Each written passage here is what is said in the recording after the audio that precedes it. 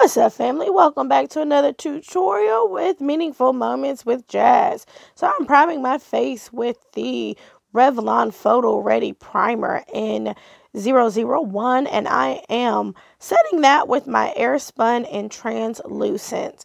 I always set my primer because a sister has oily skin.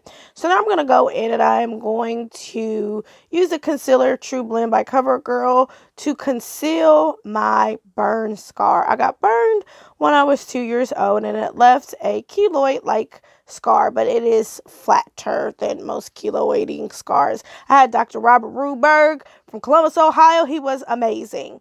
So now I'm going to use the Maybelline brow pencil, the Ultra Thin Slim Brow, and I'm going to fill in my eyebrows. Really what I do, I don't do anything special. I'll just follow the shape of my brow, and I try to use hair-like strokes to fill those in to give it a more natural looking look. But I mean, come on, y'all. They're filled in brows. Of course, it doesn't look natural. All right, so with that, so yeah, I'm just filling that in, and I tend to take my time. Now, something about this brush is, this pencil, I feel like you have to press in a little harder to get the color to come up. So that's what I'm doing. I'm just really following the shape of my eyebrow and filling that in and curving off the top. There are places in my brow that I do extend just a little bit because, you know, you want to get a certain look going on there. But yeah, that's what I use. I love it. It's about $7 at Walmart. It is amazing. Like, it can rival any high-end expensive brow product or pencil. It is amazing, and I love how thin it is. So now I'm using the Makeup Revolution Conceal and Define in C12 to outline my brow and also use it as a eyeshadow primer, and I'm going to put that all over my lid. I am using a BH Cosmetic foundation brush to put that on. That's actually the first time I use that brush to do that. So now I'm using my Real Techniques crease defining brush, but I use it to just set my eyes because it's so dense of bristles that it balances out all of that. So now I am using the Holy Grail Violet Voss eyeshadow palette. It came in a BoxyCharm, and I am starting with the lighter color and right under my brow, on my brow bone. That color is called, let me see, it's like a beige color, really skin color, blends right on in. Let me see what that color is called. You guys, sorry, I wasn't prepared for this. That is called Hashtag, honey. Hashtag.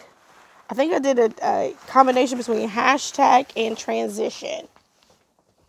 So now I went in with Wine and Dine. It is a beautiful, full burgundy red color. As you see that, it's not bright red. It's like a maroon burgundy color. And I'm using a small detail brush, flat brush, to pat that on my lid, all over my lid. Yes, honey. Yes, girl. That's all right with me. I'm loving that color payoff. So this is actually the red version of a brown version of this that I did the other day. But my video, I tried to record it on Marco Polo. It's a no-go. The video quality was garbage. So now I went in with brownie points into my crease to blend out that Wine and Dine red color to transition. So this is like a, you know, a brownish red color look. Very simple, but requires a lot of blending. And I'm going back in to make sure that that color is going to pop. Yep, clearly I like it. So I did the same off screen. So I had an idea because I wanted to do a little more with this. I didn't just want to leave it matte. I wanted to put a shimmer shade on top of it. So I started with the On Fleek, but it just really didn't do the color payoff that I wanted to do. I wasn't really satisfied with that. So I decided I'm going to go with the brown and red glitters. So I'm going to use the the glitter glue from Hard Candy, and I'm using a flat synthetic brush to put that on my lid, and I'm following really the color that I've already placed down, that Wine and Dine red. I'm just following, putting that on the whole thing. So in my mind, I thought that if I patted this on first, this brown glitter, and then patted some red on, it would give the look that I wanted. But you will shortly see that is a no-go. So I tap it in, and look, y'all, that looks a mess. That looks a hot, funky, fiery, moving mess. And I keep putting it on like that. It's going to make that better. Yeah, not so. So then I have the brilliant idea to mix the two colors together in another container to get the look that I was going for.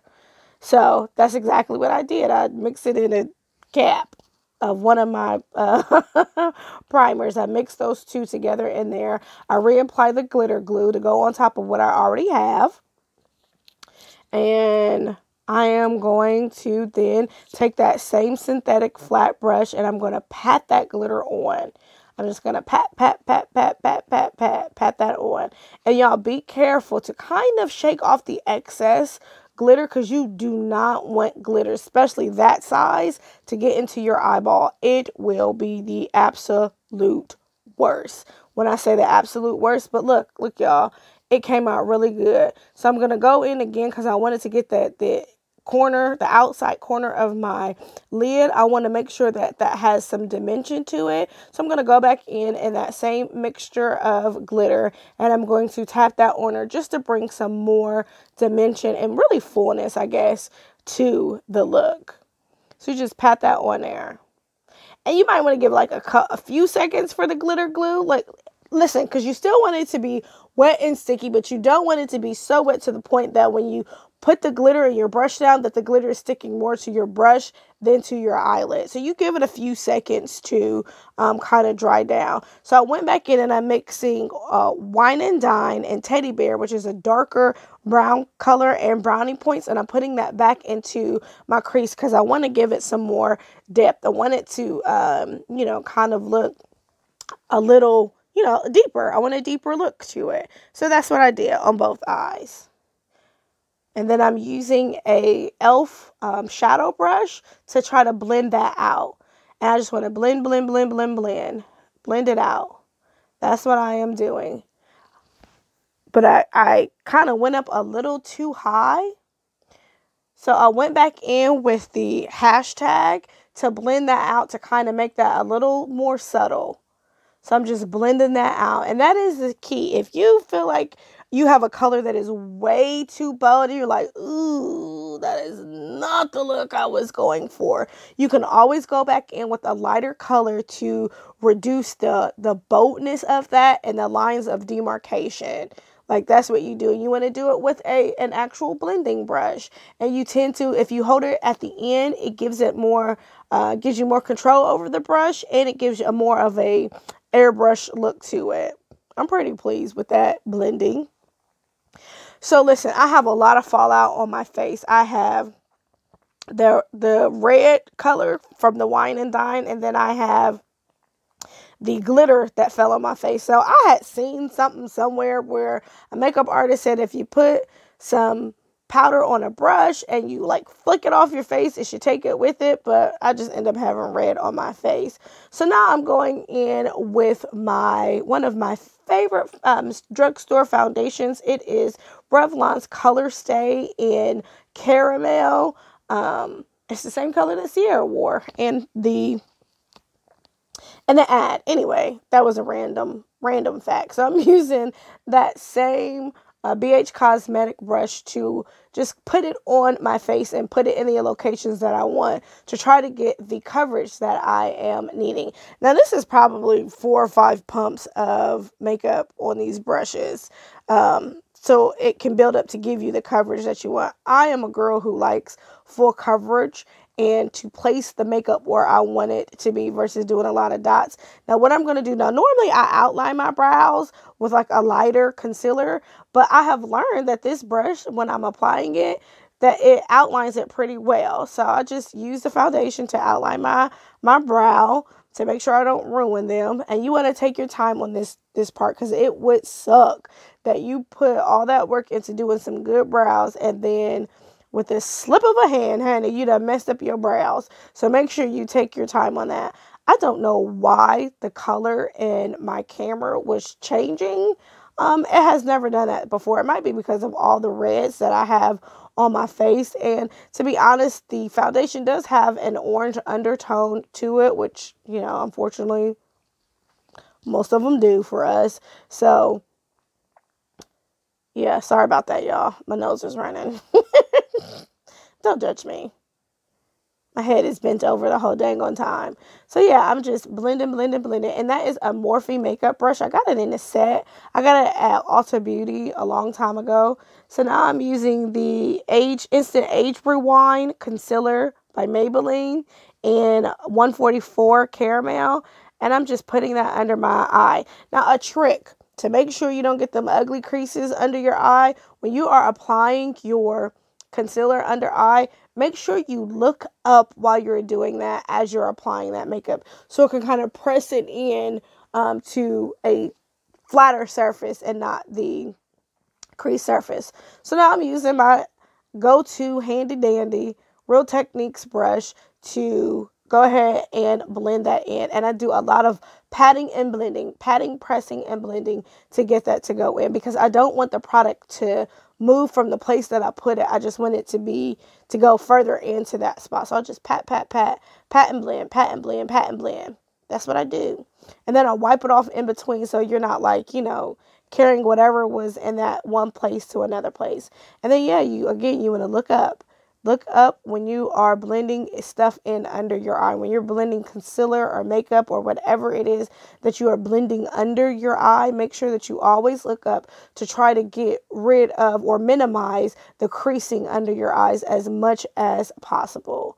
And you want to gently press it in. So I feel like I need like super full coverage under my eyes, because I have dark circles naturally under my eyes. I think it's hereditary. My paternal grandmother had them as well. So then I'm also going in over with the True Blend concealer. I believe it's also in a caramel color. And I'm going back in and just patting that in. Just lightly patting that in. Pat. Because I like for my under eyes to be more of a yellow golden color. I like them to be highlighted. I feel like it brings great dimension to my face. So that's what I do. And I never contour my nose, because, you know, I like my nose. It's my daddy's nose. So I like that. Mine might be slightly slimmer than his nose, but nonetheless, I'm now going in with the Sacha Buttercup under my eye. I don't bake. I just press that in there and then end up blending it out. So yeah, take a little, I like tap it into the container. Normally in the lid, today I just did it into the container, and I tap it multiple times to get, what I need on there. And to also kind of more finely mill that up. It's super milled already, but the extra tapping just helps to get the amount that you want on there. So then, yep, I just go and I put the Sacha Buttercup really everywhere. I put it especially on the places that I highlight, but also everywhere else on my face. So then I'm going in with another blending brush to just blend all of that out, because you don't want to just have huge spots on that. You want to blend it out. So we're blending it out. So I had already started my contour off camera. My bad. Using those brushes, they came in a BoxyCharm, I believe. I don't know what the name of them are. I might just put it down in there. So I'm contouring. I, do it right below my cheekbones, and I use the Ruby Kisses in the color and the shade Ebony. And I do my jawline and under my chin and around my forehead, just to give it a more, balanced look. I don't want to be all yellow. I want some dimension to my face. And that line, the contour is a little harsh. I wanted to blend it out. So I'm using another densely, powder brush to blend it out. And you do really have to blend. You see right there, I kind of took it too far down. So I went back in with my foundation brush just to kind of fix that. So now I'm going to use a little of the red, the browns, the hashtag like beige colors to do my blush. And I've actually find every time that I do a makeup look and I want to use, I use the colors that are in the palette just to make it a more cohesive look with the eyeshadow and the blush. So that red was a little too bright for me, honey. I want color, but I do not want to look like a doll baby. So I'm going to go back in with a little foundation. I just take a little foundation off of like the pump on my foundation brush and I blend that out just to make that less intense. I want some color, but I do not want a boatload of color. I think it's looking good. So now I'm going to go in with a combination of the that browning points and the teddy bear. And I'm putting that under my eye on the lower lash line. Ooh, you see, I like that, honey. That came together good, girl. Listen, cousins, it is really about enjoying what you do. This was, my first look of the day. I'm probably going to go in and do something else different today, if I be honest. But it helps me to relax. It is such a regulating experience for me. So I am using my favorite go-to mascara, which is Thrive by Thrive Causation Cosmetics. It is amazing. I love it. I love it. I much prefer this over lashes. I can't do lashes. No way.